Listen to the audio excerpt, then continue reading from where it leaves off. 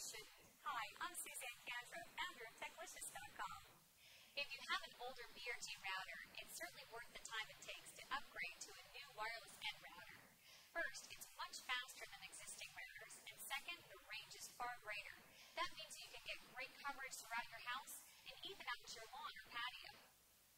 Installing a new router isn't nearly as daunting as you might expect. Here's what you're going to need: your main computer, the modem that came from your internet service provider, your new wireless N router, and a couple of Ethernet cables.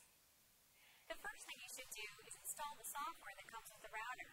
This ensures that when you're connecting everything, all of it works properly. After you put your disk in your computer, follow the on-screen prompts. At some point, you're going to connect your modem to your computer. After that's done, you're going to disconnect the modem from your computer and plug it into your router.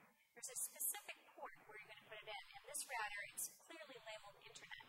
Plug it in, and you're ready to go. The next step is to make sure you change the router's name from the factory default to a name you choose. This is especially important if you live in a densely populated area. It helps to keep others from trying to gain access to your internet connection. The next thing you'll want to do is to enable the router's built-in security. Again, using the included software, follow the on-screen prompts to turn on security and set the security key. You can choose from WEP or Wired Equivalency Privacy and WPA or Wi-Fi Protected Access.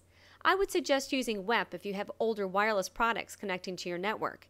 But if everything you use is more up-to-date and supports WPA, choose WPA, which is the most secure option. Be sure to make a note of your key or passcode for installing new wireless devices.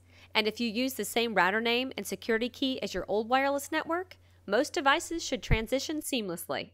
Once your router is set up, your wireless devices should find it automatically.